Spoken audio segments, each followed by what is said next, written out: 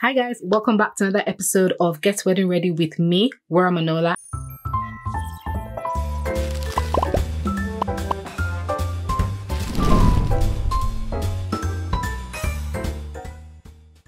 How are you guys doing? I hope you're well. I hope you're safe. Today's video is one of the most important videos I should have made, that I haven't made. But today is a very, very important video. One of my friends was asking me the other day, she was like, Wura, what question should I ask a wedding planner? My brother is getting married.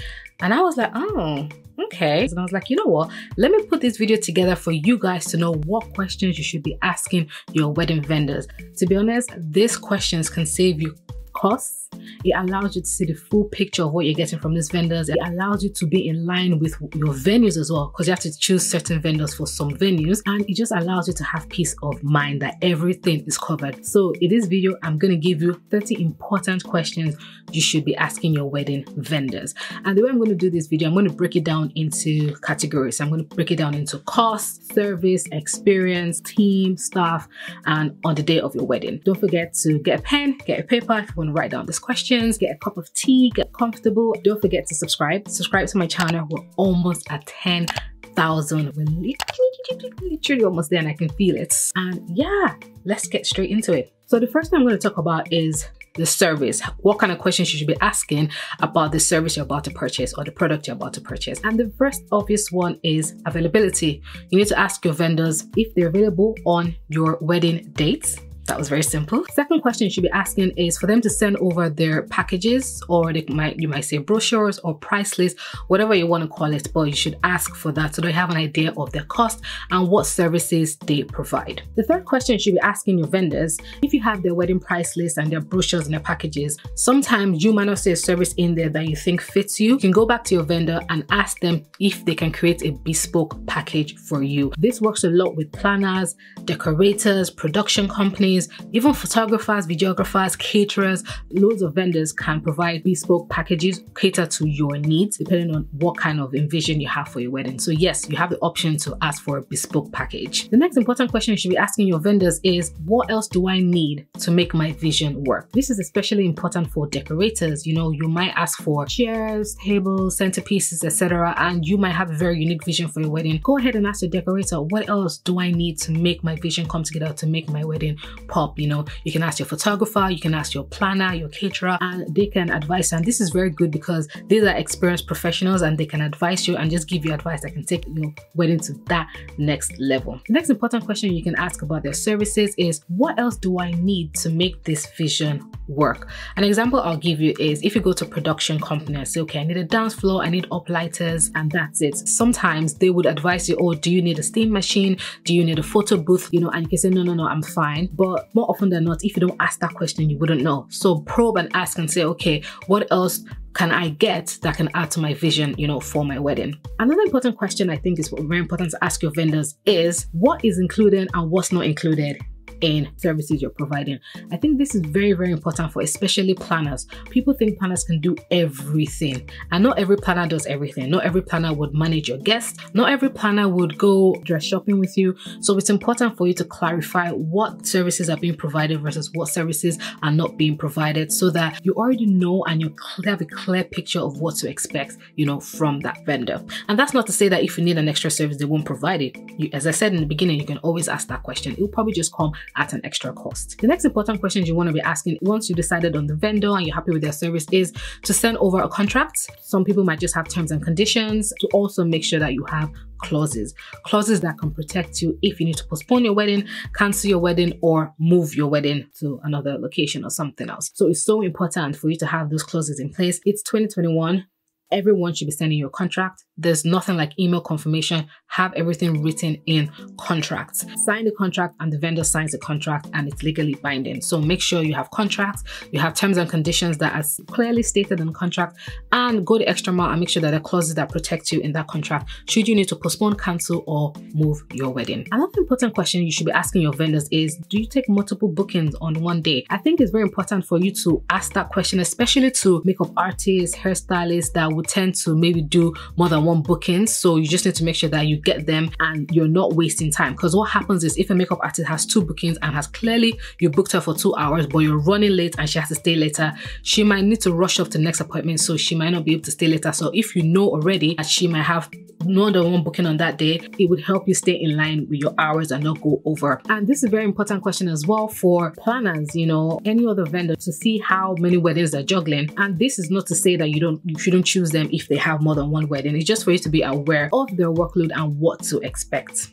Another question on services is to ask if your vendor can provide extra services. For example, your decorator might be able to provide chairs, tables, even crockery, linen, and glassware. So it's good if you can get everything at once. DJ can provide the dance floor as well. DJ companies provide dance floor, maybe steam machine and other services, so that you can get everything at once, and you can probably get a discount if you get more. Your caterer, for example, might be able to provide linen, napkins, crockery, tableware, glassware, etc. And even your wedding dressmaker might be able to provide a wedding belt, petticoats, which is the big thing that goes under the dress, a bolero, a veil. So it's so important for you to ask your vendors what else can you provide, including in this service, so that you can get everything at once. If you get everything from one person, it's more than likely that it's going to be cheaper than if you get it from different people. Now we're going to go to questions you should be asking regarding costs. This question is so important, and as a planner I learned this earlier on,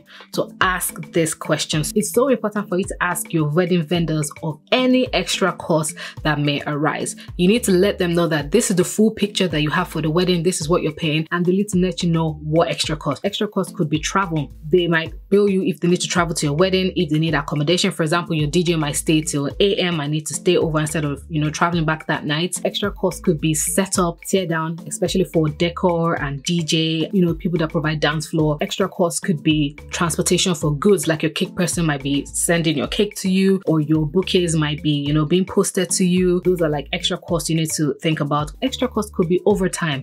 If the vendor stays past a particular time, like if your vendor has 10 hours or 9 hours in a package and they have to stay past a particular time, what is that going to look like? You need to be aware of that. You also need to ask about assistants. Some people might bring assistants and you'll probably be paying for those assistants, trials and consultations and meetings. You need to make sure that all these extra costs you ask at the beginning, so that costs don't spring up from different places and throw you off guard. The next important question you need to ask is your invoicing and payment terms. This is a very important question because when you think about the total amount of money you need to pay for a wedding, it helps when you're paying everything in bits and pieces, and the lower the deposit, the better. If you have to pay a 50% deposit on a 10,000 or 20,000 pound venue, that is a lot of money, whereas if they can make it 25%, that reduces it drastically. So ask for the payment terms, and you can even negotiate. If they have payment terms of 30%, I can say no, we want to pay 25 first, another 25. You can negotiate like the payment terms. Some people might not agree, some people might. And also with costs, you need to bear in mind VAT.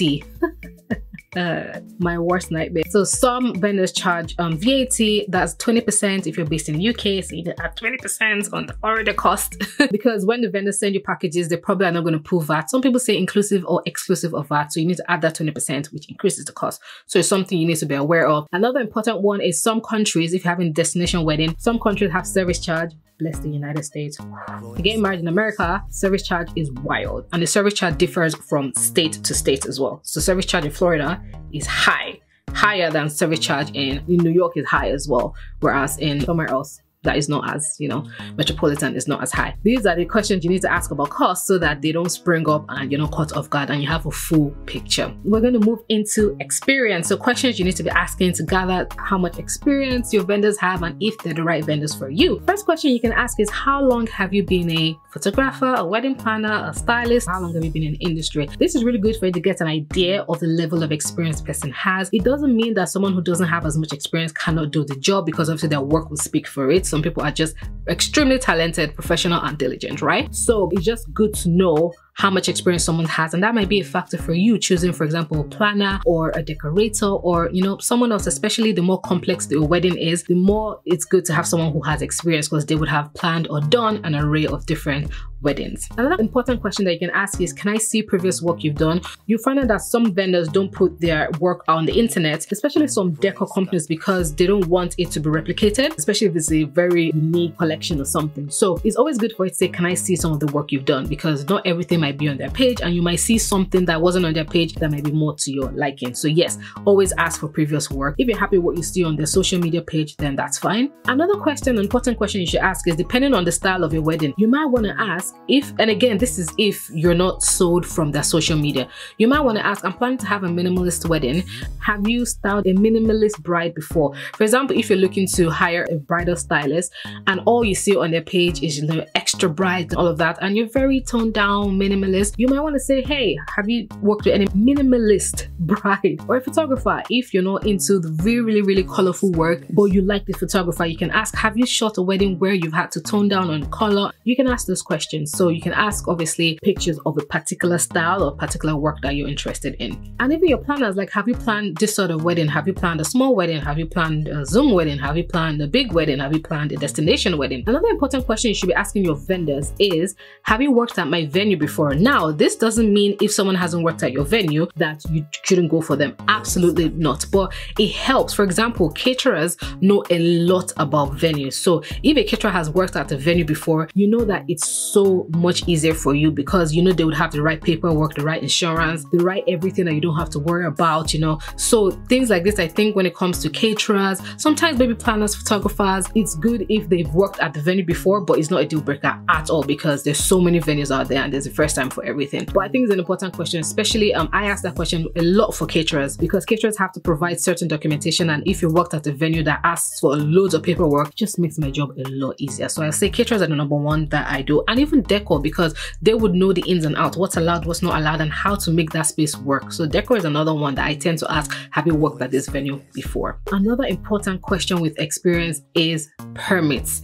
So it's so important for you to ask these questions, and you might not know, but for permits, health and safety permits, for example, for your caterers, your drinks vendor, and anything that has to do with food, you want to make sure that they have certain, permits. Another one is public liability insurance. Loads of planners will have that. For DJs, for even photographers, anyone that is handling equipment. Basically, public liability means if anything were to happen as a result of your wedding taking place at this venue, for example, if someone were to trip over and fall, or if someone were to throw a drink on the DJ booth, or if someone was to break a glass, rather than the venue coming to you for money, you're already covered. So it's so important for the certain vendors to have it, and a lot of venues will ask that. DJs have it, even photographers, decor especially would have it, and planners tend to have it as well. So it's so important for you to ask that question, especially if your venue needs that detail. Another important question when it comes to permits and all these things, alcohol license. So you might want to ask your caterer if they've got alcohol license, if they're also producing your drinks. You might want to ask your drink person or your bartender, whatever, if they have alcohol license. So it's so important to ask your vendors about licensing, because that would determine if they can work at a certain particular venue. Now we're quickly moving on to their work. How they work, I think is very important, especially if you're going to spend a lot of time with that vendor. The first question is, what's your response time? That is so important. A lot of vendors will have out of office that says they respond between 24 hours to 48 hours. But you can also ask that question because, especially with your planner, maybe decorators and certain vendors that you're speaking to all the time, it's important for you to expect and understand and know what their response time is, so that you're not sat waiting for an email that you just sent 5 minutes ago, when the person's out of office says 48 hours, but the person has explicitly told you we work Monday, Wednesday, Friday, for example. So it's so important. And this question as well, how do you work? I think this is a very important question. And I'm going to do a different video on for wedding planners. Let me know if you want that. This is a very good question for your planner as well. How do you like to work? Do you have meetings in person? Do you have virtual meetings? How often do you have meetings? Do you send me a summary at the end of the day? Just ask how the vendor likes to work. And I think certain vendors, it's important, like MCs, you want to ask them how they work, how they cheer the room, what kind of jokes they tell, the photographers as well, how you like to work. I think it's very important for certain vendors to ask how they work, especially when you're going to spend a lot of time with them, so you can get the vibe of them as well, because it's so important for you to vibe with your wedding vendors. So how they work is a very important question. Next one is, how do you like to communicate? And I think I accidentally spoke about this, but yeah, do you want like calls, or do you have a WhatsApp group, or is it text, or is it Voxer, or am I okay to DM you on Instagram? I think it's so important, and vendors will set that boundaries, because if they don't, you have people DMing them and texting them and WhatsApping them at odd hours. So vendors will always set boundaries and let you know, okay, we can do phone calls, you can send me a text, but these are the hours I work. What hours do you work and what days do you work? For example, if you know that your vendor doesn't work on Fridays, so you don't expect a reply on Friday. If you know your vendor doesn't work past 5:30, you know when you send an email, you're going to get a response the next day and you're not freaking out. So it's so important for you to know how they work,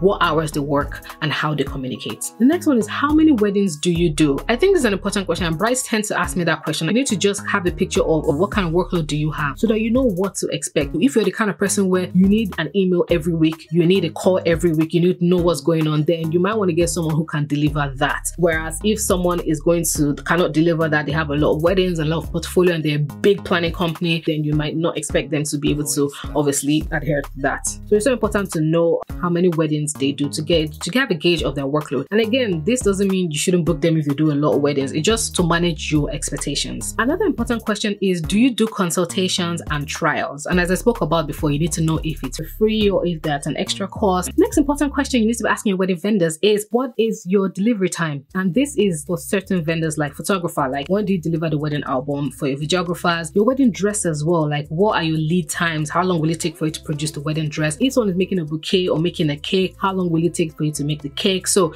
it's so important for you to ask for delivery times, lead times, so that you manage expectations and you know when to expect the service or the product. Another question you can ask is, do you do destination weddings? This is if you're planning to have a destination wedding and maybe on their page you haven't seen a lot of destination weddings. So you can ask that question, do you do destination weddings? And when you ask that, obviously you need to ask if travel, accommodation are part of their cost, or if you need to pay for that. Another important question you should be asking your wedding vendors is there anything you need to confirm with the venue? Caterers will need to confirm certain things with the venue, like what they're providing, when they can set up, kitchen appliances and all of that. Your planner definitely will be working with your venue. Your photographer will want to have questions for your venue, your decor especially. So quite a number of vendors will need to know certain things from your venue, and you can put them in touch with your venue contact or your wedding planner. So that is good that you're asking that question and you're preempting it, because if there's something the vendor they need from the venue or the venue needs from them and it hasn't been communicated and your wedding is literally in 2 weeks time, that could be a problem. We're almost coming to the end. The next bit is the staff. Questions about the team and